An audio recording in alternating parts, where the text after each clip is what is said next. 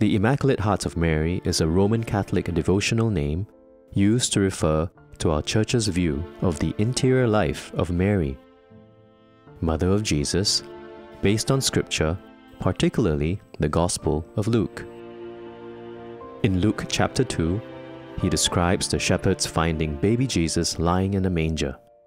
When they saw the child, they repeated what they had been told about him, and everyone who heard it was astonished at what the shepherds had to say. As for Mary, she treasured all these things and pondered them in her heart.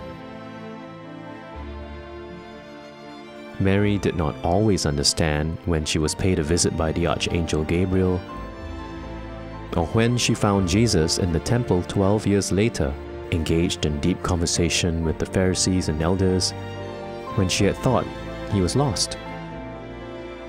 But each time, Scripture tells us, she pondered these things in her heart. In other words, Mary went through her own process of prayerful formation.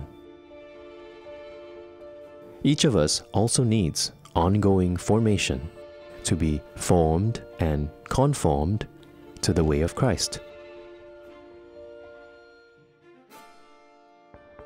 This is why her heart is the most immaculate of Christian hearts.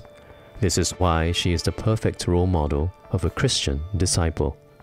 This is why the Church celebrates the feast of the Immaculate Heart of Mary. Nothing can stop us to show our faith, our love for the community, for God. Then do join us on the live stream Paris Feast Day Mass on the 12th of June, and also join us on the 12th and 13th of June for the Rosary. We say pray together and stay safe and pray for one another. Especially, we continue to pray for the recovery of Father Lufong. And God bless you all, and happy feast day to every one of you. Let us imitate her, follow her heart, which is always aligned to the heart of Jesus. Let us be a parish of intentional missionary disciples. Let us set our hearts on fire again.